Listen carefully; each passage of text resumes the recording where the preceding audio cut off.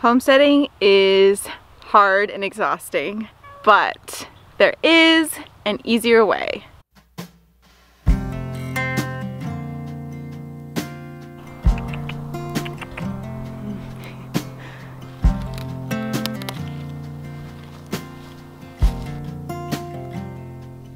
But first, I need to show you what makes homesteading so hard. So let's talk to some friends and see what they have to say.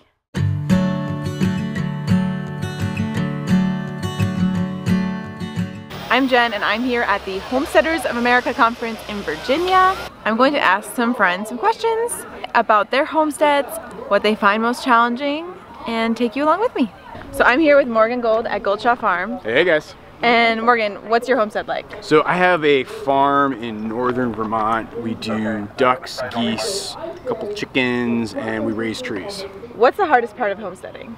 For me right now, it's actually dealing with predators. I've had a lot of problems where I've had predators killing some of my ducks, trying to keep the predators at bay and killing my animals. That's a big part of it. Okay. What about the most expensive part? Fencing, probably. Fencing. I spend a lot of money, geese? like for the geese, for the ducks, for the chickens. Like, you know, like I've got like the Premier One fencing systems, like the solar chargers, the poultry netting. You know, if I think about my infrastructure costs, either that or building the housing for the birds has been the biggest expense I've had over the last couple of years. I'm here with my awesome friend Rose. Rose, tell me about your homestead real quick, just so people know. We do mainly goats and different types of poultry and gardens. What's the most difficult part about life on your homestead? Probably our biggest stress would be dealing with the parasites in our goats.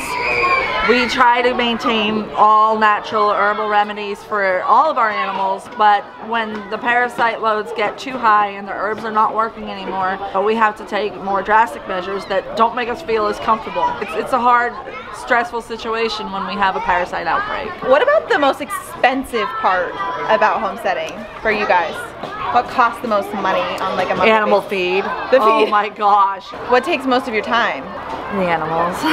So I'm here with Kirby of DaddyKirbs, which DaddyKirbs farm. Permaculture, homesteading, and real life, right? Yes. You want to tell us a little bit about your homestead? Well, I have a small homestead in Texas. We do chickens and ducks and goats and horse, not goats plural, we have down to one goat. Horses, and I have the garden space and the orchard space. Okay, so I'm asking people what their biggest challenge is with their homestead. But managing space, I think. In my case, I have very limited space, so the horses and bees share an area, and so there's a conflict there because the bees hate the horses, and the horses really want area, but they get driven out. So I think just organizing the livestock in such a way that they're happy. And what takes the most time for you with your homestead? Well, the daily amount of time is probably going to be the daily chores for the animals. What's the most expensive aspect of your homestead? The feed for the ducks. The feed for the ducks, okay. Well, horses too, they eat, you know. Yeah, so animal feed. What is your favorite part of your homestead? Me personally, it's my garden. Your garden? I love my garden. Okay. I'm here with Chris Ward, aka the other half of Sunshine Farm. Yeah. What's the most challenging part of homesteading for you? Dealing with animal sicknesses, all kinds of ailments from bumblefoot. They require treatment. They require medical attention. Deworming. They require us to put them in special conditions, isolating them from groups, which just creates more work. It worries us too. It causes anxiety. Well, what's the most expensive part? Feed is what I want to say off the top of my head. Yeah, I think probably. feed is the most expensive. We spent all the animals feed. Yeah, you know, hundreds of bucks, you know, on every month on feed. What's your favorite part? Definitely the gardening, by far. Like the produce. Growing our own food, having access to fresh food on a regular basis, the health benefits that we know that brings for us in our lives, just the tastiness factor too. It's delicious. It's fantastic to have such a great variety of food. I'm here with Craig at Mother Udder. Mother Udder. Mother Udder. Mother Udder Farm. Yes. Okay. And do you want to tell us a little bit about your homestead? We had a homestead up in Concow, California. It burned down in the Camp Fire, the fire that wiped out Paradise, California. We've been living in town for the last 11 months, And the last 2 weeks, we finally come back up onto the property. We're living on there full time now.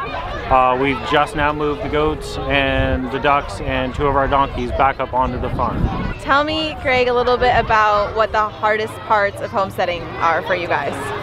The most challenging part. The most challenging right now getting back up onto the homestead is the, oh no, the goats are out, what do we do? Then they're off into the logging area, and it's like, okay, where are they now? And then going to try and find them. So the day before I flew out here to the Homesteaders of America conference, I built a whole new pen for the goats. Took about 8 hours.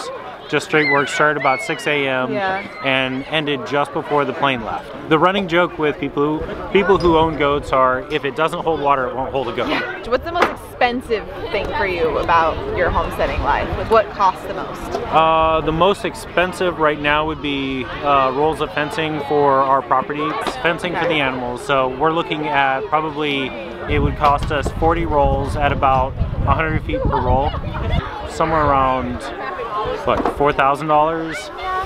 And I had a realization here. It's a lot easier being a vegetarian homesteader.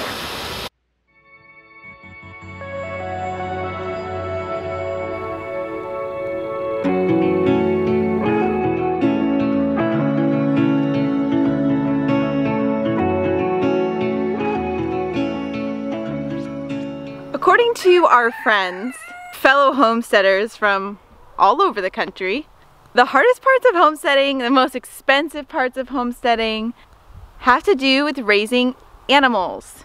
Yes, we do have a number of animals here, and even though we don't raise them for the purposes of meat, dairy, or animal products, we can attest to the challenges of having the companion farm animals. The health has a swollen eye, and so we called the vet immediately. You can see it. We're both in kind of a bummer mood because we think one of our chickens may have been taken by a predator, which would have been the first time for us. So the not so fun part about homesteading, we experienced a loss and it was sad and there was some tears. Talking about it makes me want to cry. Hey! The health issues, the predator issues, the cost of feed, the fencing issues, all of those things are what exhausts us most about this lifestyle. But ultimately, homesteading isn't necessarily about animals. It's about sustainability, self-sufficiency, growing food. You can do all of that in the garden. Plant-based homesteading is so much easier.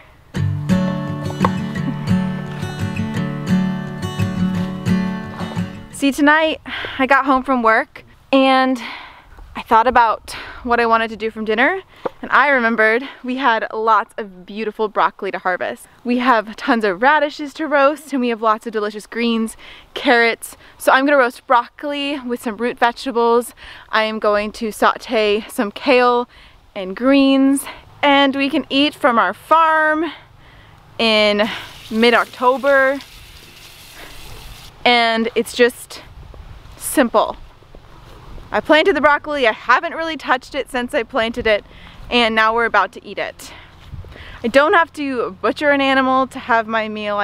You can have the homesteading life. You can move towards self-sufficiency and sustainability without having animals. And you actually might find that your life is a lot easier. Just an option, just some food for thought.